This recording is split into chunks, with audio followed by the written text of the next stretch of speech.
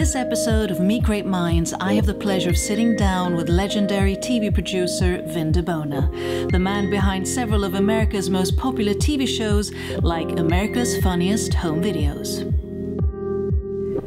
Vin Di Bona, it's such a pleasure to have you here in Stockholm. My pleasure. Now it's a beautiful city. I know, and you know, we brought the sunshine for you. Yes, thank you. Or you brought the sunshine to us. Well, either way, it works. Well, it's a great pleasure to have you here, and you're here in conjunction with the Amaranten Ball yes. and the Swedish Meatball Weekend. Oh yes, very excited. And yesterday you were honored, the first honorary guest of the Amaranten Weekend. Yes. How was that? Very exciting, very exciting to meet all the potential Amarantans, and it was a night of fun, and I was able to show some of the material from our show, although many of the people in the group have young children, so if you have a young child, you're more than likely watching the show, because the show does bring adults and children together, which is a very unusual thing while watching television. Definitely, especially in this day and age. Yes, exactly, and I think it's part of the success of the show, and so many of the folks last night are aware of the show and have fun watching. And the show that you're talking about is, of course, America's Funniest Videos. Yes. And it's been on air, it's in its 25th year. 25 starting next fall. I mean, it's amazing. Yeah. And bearing in mind that it's your baby, because you're the producer of it, what do you think is sort of the key element of the success? Well, I think, once again, it's about families coming together. It's a very rare time in families where anyone from 5 to 15 have a chance to sit down with their parents or their grandparents to watch the show. There is sort of a Disney-esque tradition. If you'll notice, Disney will take out Snow White or any of their classic films once every 7 years.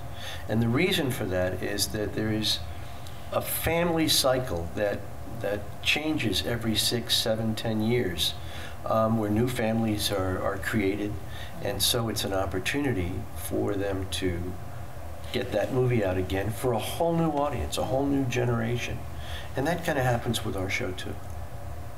Because we talked about it earlier, you know, looking at how the media landscape is changing and digital distribution. And initially, one could say that America's Funniest Video, that you were sort of the pioneer of what YouTube is today. Yes, yeah. Did you find that has the viewing changed, or it's just the formats that are changing? Well, interestingly enough, I was watching 8 years ago a CBS News report, and they said there's a new thing out, it's called YouTube, and you can share things, and let us show you the kinds of things that you can share. Well, they had 6 clips on this piece, and 4 of them were mine. So I was pretty angry about that, because my material was being taken from our library, shared with other people, and no remuneration. So I fought for the next 5 or 6 years to try and get not only myself, but all of Hollywood, as things were being taken and displayed around the world with no royalties. I finally realized that rather than fight them, which is everybody in the world, is to embrace it. So I've launched other new programs around the whole YouTube experience, and it's proven very beneficial. And do you think that, I mean, is YouTube sort of going to be the future of how we consume and look at content or entertainment or news or whatever it might be? Well, I think it's a way for everybody to share information, whether it's YouTube or, I suspect, in the next 3 to 5 years there'll be something even greater, even bigger, a different way to do something, a different way to share files.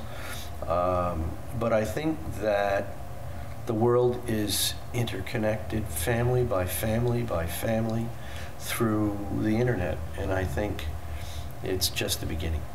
And is it I mean, there are pros and cons with every change. Of course. What's your perspective, having been in the industry for so long, and sort of seeing the constant changes? Yeah, I think the bad aspects are pretty damn bad.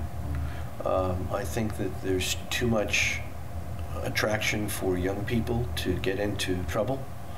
My grandson, bless his heart, started on the internet about, he's 12 now. When he was about 8, he started looking things up. He's got a very inquisitive mind. Well, he was looking up an airline, United Airlines, to see about planes. And he wound up on the United, and this is in Los Angeles, the United Construction Company's website. So he ordered 20 feet of chain link fence and a porta potty. Wow, 8 years old. At 8 years old. And the company called back and said, we're just trying to corroborate this. You know, the spellings weren't quite right, but then some contractors really don't know how to spell that much anyway. And so my daughter said, oh my God, he's ordered a porta potty to be delivered at the house. So that's at least a charming story. Exactly. It can go either way.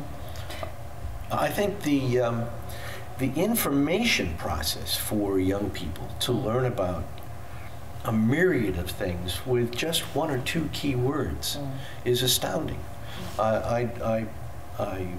I feel very badly for the old Encyclopedia Britannica salesman who went door to door selling their wares. Those days are long gone. But the ability to look up a subject in a second is pretty astounding.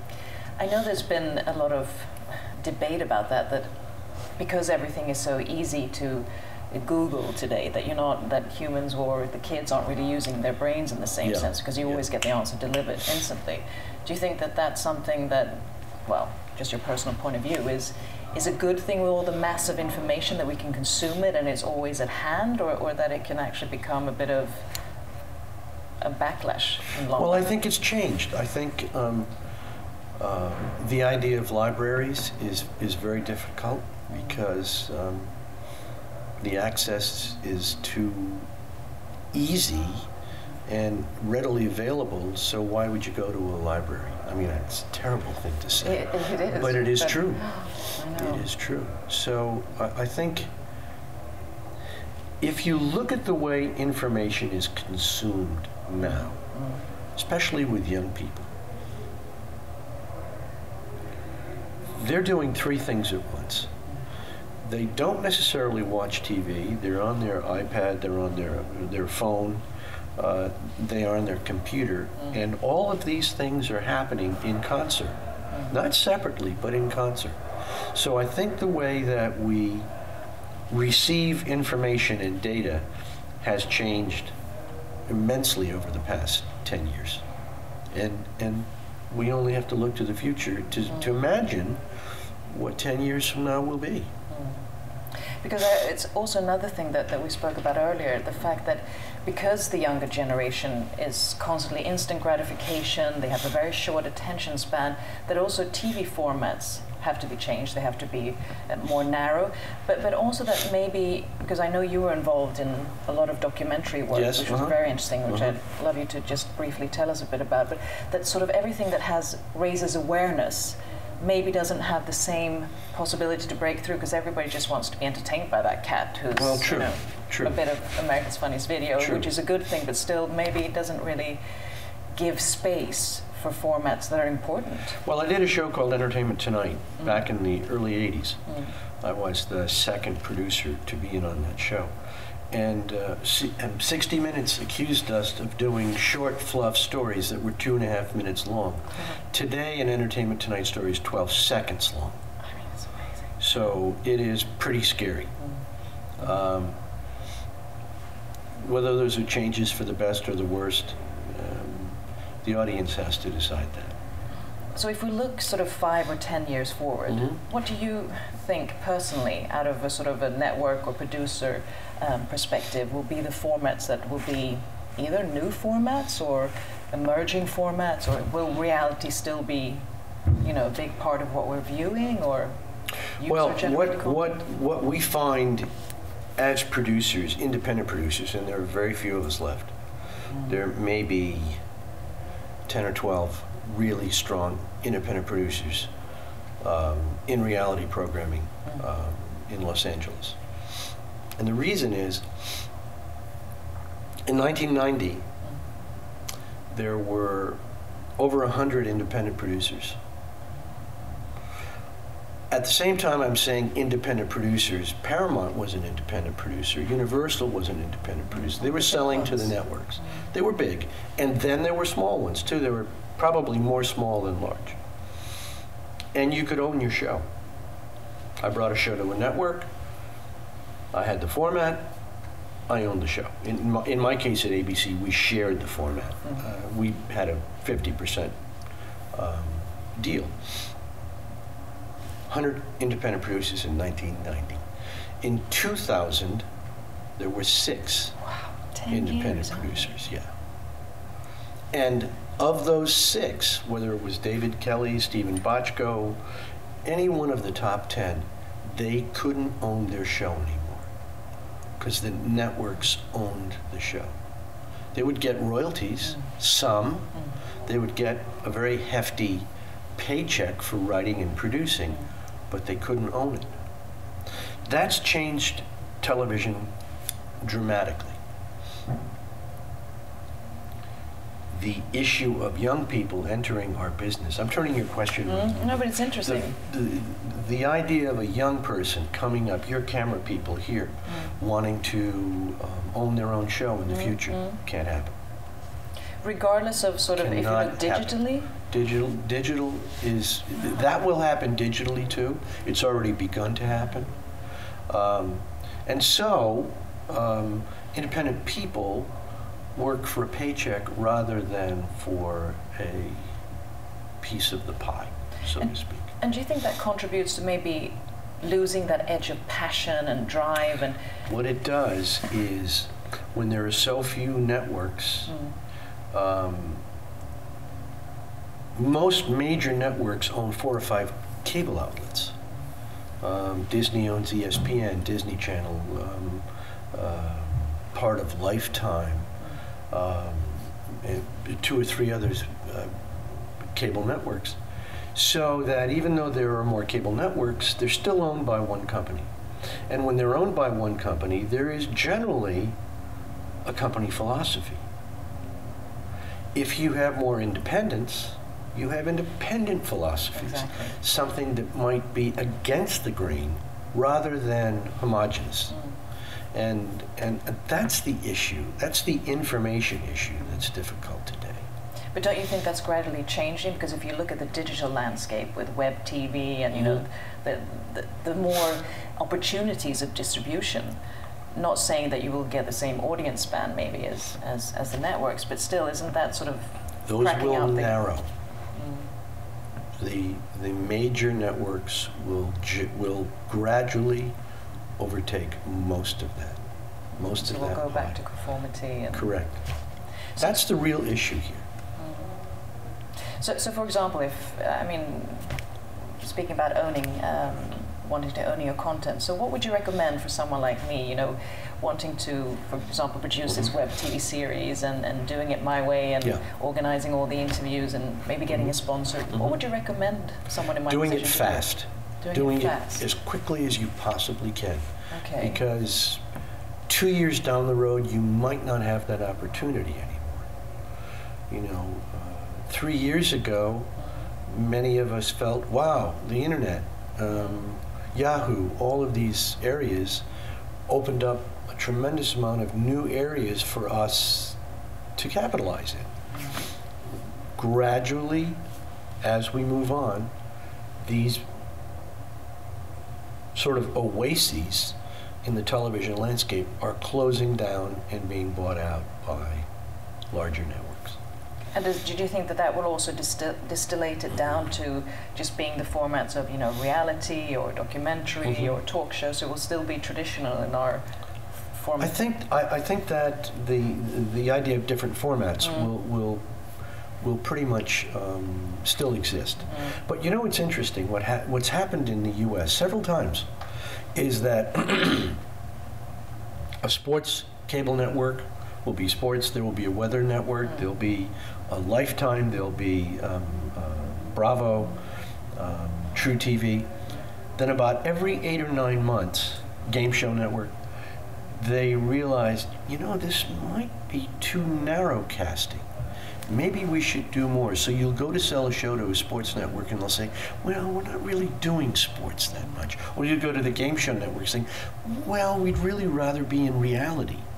So there's this, like, every year or two, just this amazing change in the networks. And then they realize, oh my goodness, we've lost our fan base. People used to come to us because they like games, because they like sports, because Bravo had an interesting mix of people. So they go off to another, in another tangent, and they realize, well, we just lost our base. So then they start to come back again, and it's like an accordion. And every 2 years, all of this changes. And so we, as independent producers, have to almost stay a jump ahead to figure out where they're going to be. What's popular today is not necessarily what you want to be producing. You want to be producing for the sort of next generation of what that channel might be. And it's a guessing game, both from us, and it's a guessing game from them, because they don't always really know. Basically, they want a hit. Well, hey, probably everyone does. Well, exactly. But do you think a hit is also, I mean, talent before used to be maybe the core of a format, but today nearly anybody can be a talent, bearing in mind that, you know, it's user-generated content, and all of a sudden someone who has a YouTube channel is the new talent. Yeah, there are YouTube stars now in America, all over the world. And these younger stars, these kids anywhere from 15 to 23, 24, they've figured out what their fan base is, and they use it on a daily basis. They're continually updating. I was, you know, there was this one website with a young Chinese woman, I think either from the US or Great Britain, and she had something like 1 billion hits. And her website was 7 ways to tie a scarf. How many women do you know can't tie a scarf? Quite a few. In America, almost every woman has trouble tying scarves. Probably in Sweden or in France, they're much more flamboyant about it because it's part of what they need to do to protect themselves and look cool. Interesting. But over 1 billion hits, right? That's really interesting. And just to get back to you, how did you start out? I know that you started out as a singer. Yes, absolutely. Johnny. When I was 15, Johnny Lindy. I had a regional hit. At the time, the record company didn't have the right distribution, so it didn't go national. And then on my second record, I released it just as and I was a ballad singer, so I released it just as the Beatles hit. So I went, you were just 16. 16, yeah. Gosh. But what happened was, I went around to TV stations promoting the record. And in doing so, I got interested in TV and in radio, and I was a disc jockey for a while. And then I graduated from Emerson in Boston, and then I went to UCLA grad school and studied documentary film. And of the 25 years so far of your professional life, what are you most passionate about, or what do you find? I'm passionate about work. Yeah. I love working. I love entertaining. I love making people laugh or making them think. It's part of my fiber. I work 6 days a week most of the time. I just turned 70, and I'm really happy to still be doing what I like to do successfully and internationally. And it's just, I've been an entertainer since I was 15, and it's hard to get out of your blood. Yeah, definitely. And what's next in line? Are you, I mean, a new show? I'm working, well, you know, I'd like to say I'm working on a show. We're probably working on 30 shows. Yeah. I'm working with a fellow named Chris Bengal, who lives in Italy, and Chris designed the BMW for 20 years and the Mini Cooper and Rolls-Royce, and we're working on a show about how design has affected the world since the Egyptians. Interesting. Wow. We are working with several sort of celebrity folks in Los Angeles about various different topics. I'm working with Arnold Schwarzenegger about a show designed to show the idea of how athletics and bodybuilding around the world has affected everyone. Really interesting topics. Yeah, we're spinning off America's Funniest Videos into America's Funniest Game Show. And those are just a few of some of the pieces we're working on. And would these all be the ones that are selected, or the ones you're actually going to produce? Would they then be viewed or distributed on your network through your production company, or would you use the digital media landscape? Yes, yeah. Probably the game show would be a spin-off, so that would be on ABC. Everything else is up for grabs to what network thinks it might work for them. Very exciting. Yeah. I'm also working on a show that is a passion of mine called the Songwriters Hall of Fame.